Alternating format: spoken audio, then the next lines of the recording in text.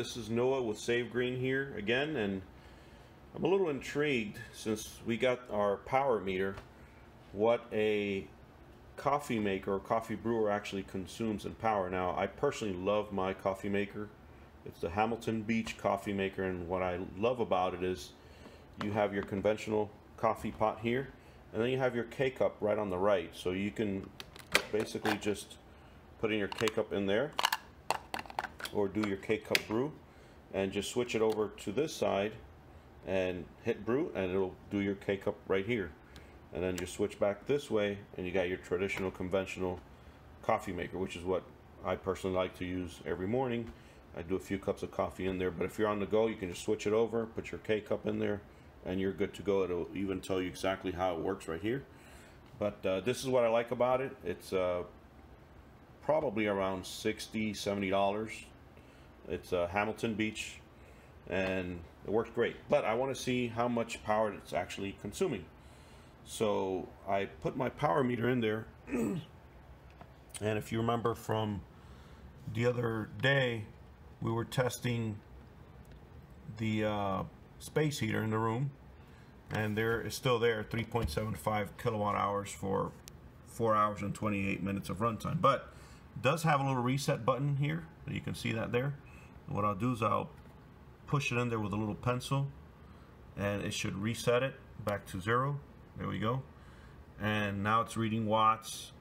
I'm going to bring it over to kilowatt hours, and I'm going to turn on my coffee maker and see how much juice it's actually using, probably in about 45 minutes of time, and see if this is really detrimental to my power bill. And then I'll post the results for everyone to see. Thank you for watching. We'll be back in about 45 minutes. Okay everyone, so we're back 45 minutes later. Coffee maker's still on, and over here we see that it actually has ran for just a little bit over 10 minutes. You can see that there, 10 minutes or so, and 10 minutes and 9 seconds. And the consumption is 0.14 kilowatt hours. So at a cost of 12 cents per kilowatt hour, this coffee maker for about 45 minutes only uses about a penny. So if you're looking out there for a coffee maker that is energy efficient, I would say this one would fit the description.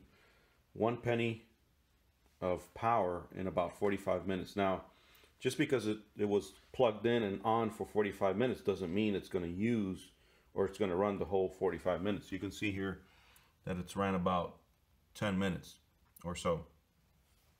And that's because it runs the most when it's brewing the coffee, and then all it does is it runs on a thermostat to keep the bottom plate warm, just to keep the coffee in there hot, and that's about it. So it doesn't use a whole lot of power because that bottom plate's not running all the time.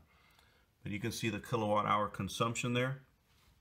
And then with this power meter, you can also flip between volts, 118 volts. You can flip between amps.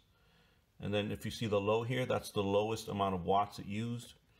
Highest amount of watts was 903. And then you can also set your cost per kilowatt hour if you want.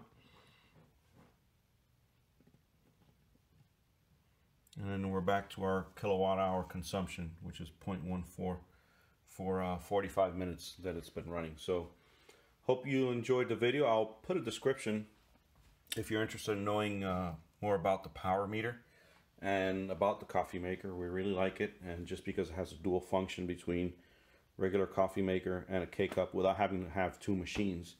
This is one machine, two machines into one. So thank you for watching. This is Noah with Save Green here.